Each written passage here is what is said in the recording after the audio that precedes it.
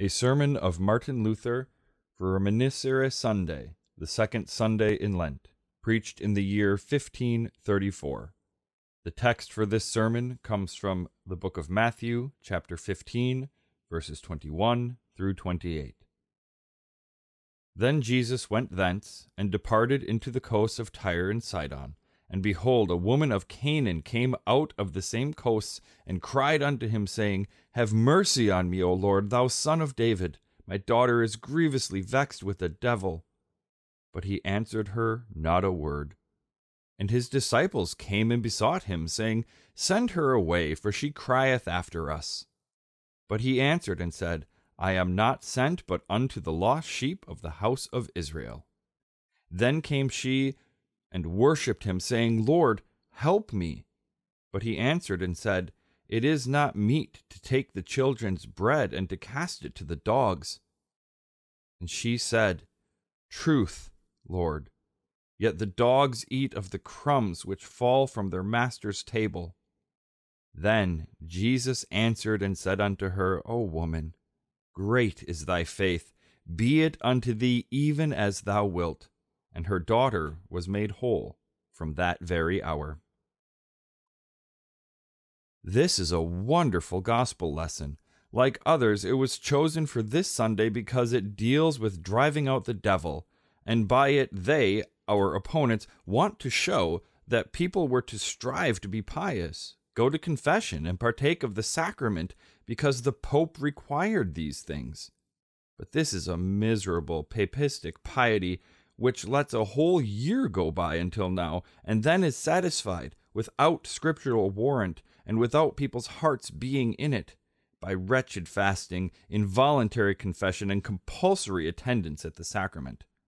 We must, therefore, first of all, realize that this gospel is not treating of a trifling, insignificant matter, but of a very important and crucial teaching concerning faith's life and death struggle before God. From it we are to learn that nothing, not even the throes of death, must deter us from calling upon God in prayer, even though he has already said, No. The devil always needles us with thoughts of how God's face is turned away from us, that he wants nothing more to do with us. This is a terrible situation, and thick, black clouds seem to cover and extinguish the lovely, bright sun, a wretchedness beyond telling. That's the struggle pictured for us in the case of this woman. Not only her person, but all other circumstances are so miserable that it's hard to imagine things being worse. First of all, she's a Gentile. A difficult situation under the circumstances, for that means that she is not of Abraham's seed and therefore an outsider with no right to ask for help. The thought must have bounced around in her mind, why should I implore? It's of no use.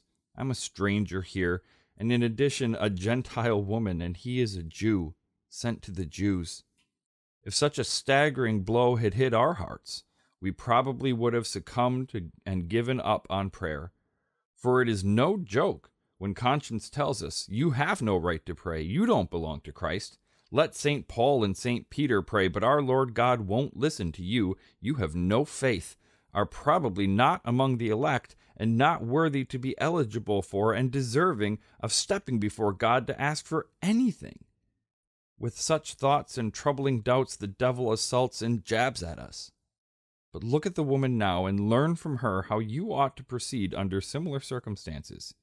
She blinds her eyes and shuts her mind to the fact that she is a heathen, a Gentile, and he a Jew. Her heart is so full of trust in Christ that she is convinced he will not turn me away. By such faith, she has wiped away the thought that she is a Gentile and he a Jew. Another person without faith would not have withstood, but would have thought, You are of the devil. It is useless for you to petition. Let his own people do the imploring, but it won't do you any good. Thus prayer would never have been uttered. But this woman lets nothing deter her, refuses to dispute within herself. You do not belong in the house. You are a locked-out Gentile, not worthy that the earth carry you. There is no more severe and malice trial than when the devil shatters the heart, saying, Why do you keep praying? You belong to me. go to it, curse God. It doesn't matter. You won't be saved. Such devil-inspired thoughts can derail the unpracticed heart so that it no longer prays and succumbs to doubt. This incident, therefore, was recorded for our sakes to keep us from stumbling when the evil foe confronts us with the charge, "You are no Christian. Your prayers won't accomplish a thing." No, not on your life. Pay no attention, but say, "I'm in charge here. There's no question about that. And even though I am a wicked sinner, I nonetheless know that my Lord Jesus is not a sinner and wicked, but forever righteous and gracious. Yes, the more sinful and wicked I perceive myself to be, the more passionately and earnestly will I call upon him and let nothing deter me. I haven't the time now to debate whether I'm among the elect, but I do know that I need help, and therefore I come humbly seeking for it." Then you are following the woman's example to the letter, when with firm faith you counter the thoughts that would keep you from prayer and affirm, "The Canaanite woman was a Gentile and not among the chosen people, and yet she prayed and let nothing keep her from praying, nor will I, for I desperately require help for my various needs. Where else can I look for help but with God in heaven, for the sake of his dear Son and my Redeemer, Christ Jesus?" That's the kind of heroic, soldier-like faith the woman had. Truly remarkable. Now the text states how she cried, "Have mercy on me, O Lord, thou Son of David. My daughter is grievously vexed with the devil." In those words she explained her anguish, and Christ certainly heard her cry. But he answered her not a word. Thus Christ added another blow on top of her dilemma. She is a Gentile, an outsider, without any share in the inheritance of the chosen people. She runs after Christ and begs him, but he remains impassively silent, as though he had nothing to do with her. Before a double onslaught like that, a tower, yes, a well made of iron, would crumble. Through her mind the thought raced, where is the man whom everyone was praising for his compassion, being quick to listen, eager to help? But all I see and meet with is that he hears only when he wants to, and not when we need him. But the poor woman does not let herself be scared off. But what else happens to her yet? In the third place, the disciples become weary of her crying and are more compassionate, to their way of thinking, than Christ himself. In fact, they judge him to be too hard and insensitive. So they get into the act and beseech him in behalf of the woman. "Oh Lord, give in and help her, otherwise she won't let up." Thus we have a priceless object lesson never to give up when we pray. Tauler offers an example of when it's time to stop. But it is wrong to suggest that in our preaching, for giving up praying is all too common among us already. So this is a wholesome example why we should on no account cease but continue to pray. And like this woman, we ought to affirm, "I will not now argue the question whether I am good or bad, worthy or unworthy. I have no time for that. There's something more important than that. My daughter is grievously vexed by the devil, and I need help and advice now." Her need was pressing her so heavily that she was ready for the hard cuffs and rebuffs she was encountering. The third blow or shocking rebuff comes when Christ says, "I am not sent but to the lost sheep of Israel." And by so saying, he also knocks the disciples on the head, disdaining to hear the woman or them as they plead for her. They must have thought, "This is a cruel man who won't even listen to other people who of their own accord and unsolicited plead in behalf of someone." And that is true. Christ is nowhere pictured as pitiless in the Gospels. Nonetheless, she doesn't relent, but keeps right on, even though she's had to swallow 3 direct hits. Since her cries and the entreaty of the disciples have not helped, she now follows along into the house, as Mark tells the story, like some ill-mannered woman crying and running after Jesus. But even in the house he is not free of her, for she prostrates herself at his feet, begging him. It's a lesson indeed recorded for our learning and comfort, teaching us that Christ is pleased at heart when we persist in prayer and do not give up. Even then, the Lord does not open himself up to the woman's entreaty for help. For listen to what he says. It is not meet to take the children's bread and cast it to the dogs. If he had said such words to me, I would have charged out of there, convinced that it was useless and that my efforts were all in vain. It was surely the hardest blow of all, that as she lies there at his feet, he doesn't just let it rest with her being an impudent child and a Gentile, but also calls her a dog. This was worse, much worse than if he had said, "You are a heathen and belong to the devil. Now get to your feet and stop throwing yourself around. You have nothing to gain here." That certainly was a most traumatic trial. If he had spoken in this manner to me, I would have been scared off. Words spoken not just by St. Peter, St. Paul, or some other esteemed person, but by Christ himself. I would have been frightened to death. What a superb and wonderful object lesson this is, therefore, to teach us what a mighty, powerful, all-availing thing faith is.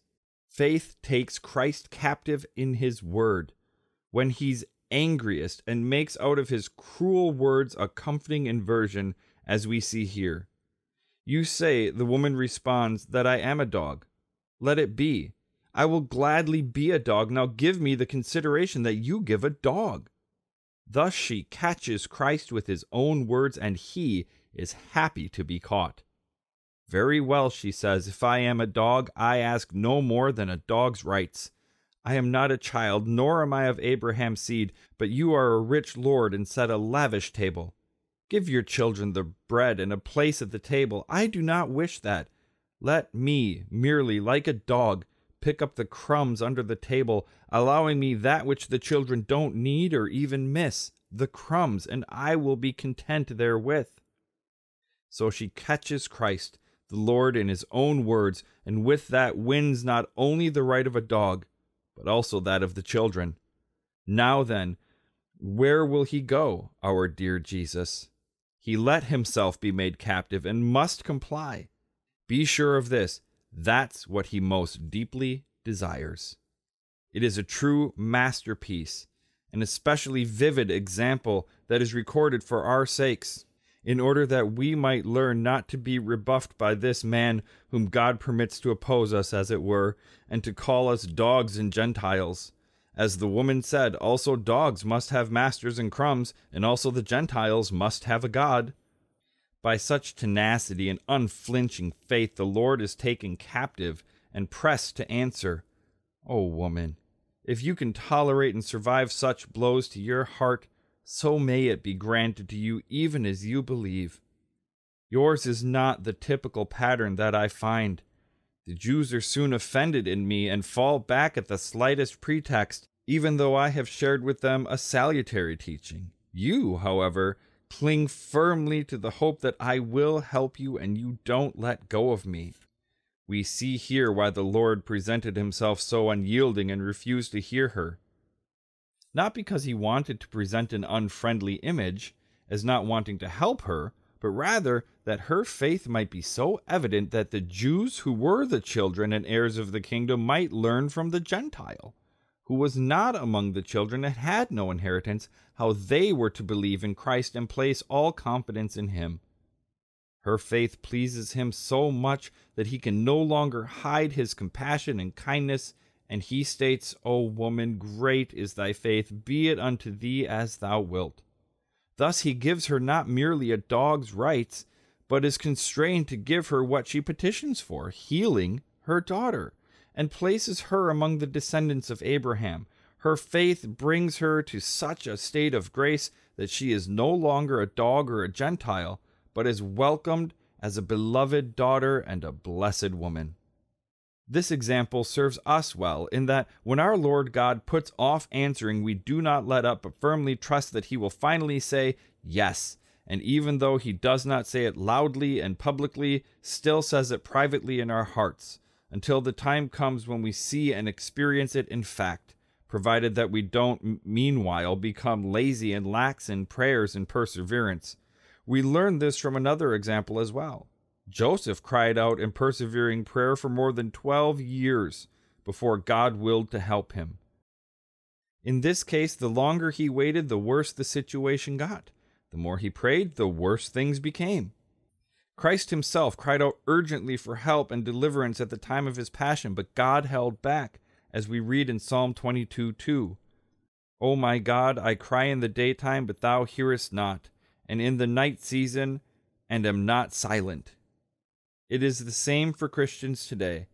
They very urgently and repeatedly call upon God and see no improvement, but like Joseph, find that the longer and harder they prayed, the worse things have become.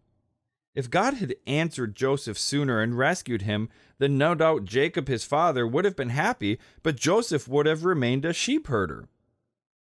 But because God's answer was long delayed, he became ruler over all Egypt and the greatest among his brethren, and God through him accomplished much good both in the secular realm as well as in the church. This is also the manner of God's dealing with us. For a long time he denies our petition, and the answer always is no. But if we hold fast to the yes, it will finally be yes and no longer no. For his word does not lie. John 16:23. Whatsoever ye shall ask the Father in my name, he will give it you. Because the word is true, his promise will not fail. But our mind is greatly agitated by such delay, and we would much rather that God would answer without delay. But we must not become aggravated. We must let our Lord God say no, as he holds up our petition for a year, 2 years, 3, or even longer, being on guard lest our hope and faith be wrenched away from our hearts. We will, in the end, find that God will do far more for us than we asked for, just in the case of this woman. Had she asked for even more, he would have granted it. Our Lord God thus wishes to teach us that it is not always good to be heard immediately. In urgent need, his answer is there. As, for example, should we fall into the water or be involved in warfare, the answer will not be long delayed. The same is true for great, difficult spiritual trials. But where the waiting and delay can be endured, we should learn that he usually holds back for our own good. It is as the prophet Habakkuk says in 2:3, for the vision is yet for an appointed time, but at the end it shall speak and not lie. Though it tarry, wait for it, because it will surely come. It will not tarry. That is also the situation now, as he lets the Pope and the Turk rage against us. We cry out woefully, but he does not hear us, acts as though he doesn't know us, and lets us go on in our misery as though we had no God. But it won't go on like this forever. God will requite us. Let us, therefore, never doubt that we have a yes in heaven, embedded in the heart of our Lord Jesus Christ and his Father's, and that in his time it will be revealed. Now he builds 4 or 5 iron walls in front of it, and the devil shoots off his futile no, too. But we must learn to say, I will cling to the yes, that God will be merciful to his church and rescue all who cry to him for help. The yes is deep in his heart, in keeping with Christ's promise, John 14:13.